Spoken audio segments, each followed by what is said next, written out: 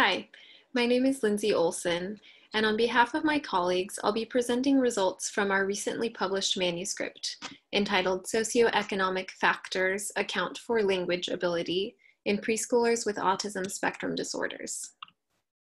Although language impairments or delays are no longer required for a diagnosis of ASD, delays in language development are often the first indicator that a child may have autism. Overall, while language abilities really vary widely across the spectrum, most young children with ASD are at risk for some form of language delay or atypical use of pragmatic language, which can impede later academic performance, relationships, and quality of life. In typical development, language emergence and early language skills are associated with sociodemographic factors, including socioeconomic status, or SES. SES is a construct that really broadly characterizes a person's access to material and social resources. As a construct, SES encapsulates a great number of variables that often correlate with health. These include economic variables like income, qualities characteristic of one's neighborhood, access to quality education, nutrition, social support and stress, and access to quality healthcare.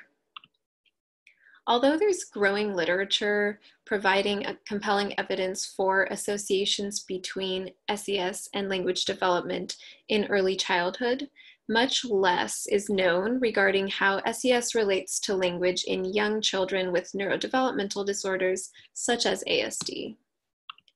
However, it's been shown that in ASD, lower SES is associated with later age of diagnosis. And further, barriers to accessing healthcare associated with lower SES could also lead to reduced access to early intervention for young children with ASD from lower SES households. And children with ASD from lower SES households are also more likely to receive a diagnosis of comorbid intellectual disability than their mid to high SES peers. Our objective for this study was to examine receptive and expressive prelinguistic and language skills as they relate to socioeconomic variability in a diverse group of toddlers and preschoolers with and without autism. We hypothesized that socioeconomic variables would be positively associated with receptive and expressive language skills in children over and above the effect of autism diagnosis on language skills. Participants from our study were drawn from a larger study on early brain development in autism. Our sample included 62 children with ASD and 45 typically developing children, ages 15 to 64 months, from a diverse array of socioeconomic and ethnic backgrounds representative of the San Diego metro area. And here histograms show SES variables for our sample, showing a wide distribution of maternal educational level, household income, and median income derived by postal code.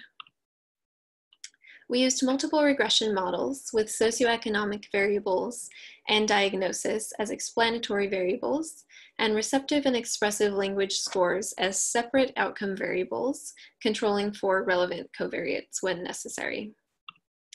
And we found that SES variables were positively associated with language skills in preschool children with autism, even when controlling for the effect of autism diagnosis on language skills.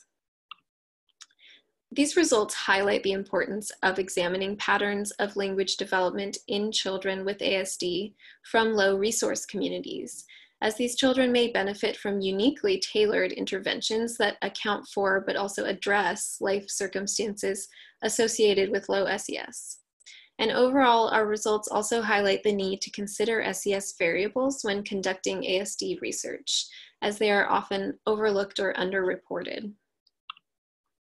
And we'd like to thank the participants and families who contributed to this research, fellow lab members, and our sources of funding support. And we encourage you to read our full paper published in the Journal of Developmental and Behavioral Pediatrics. Thank you.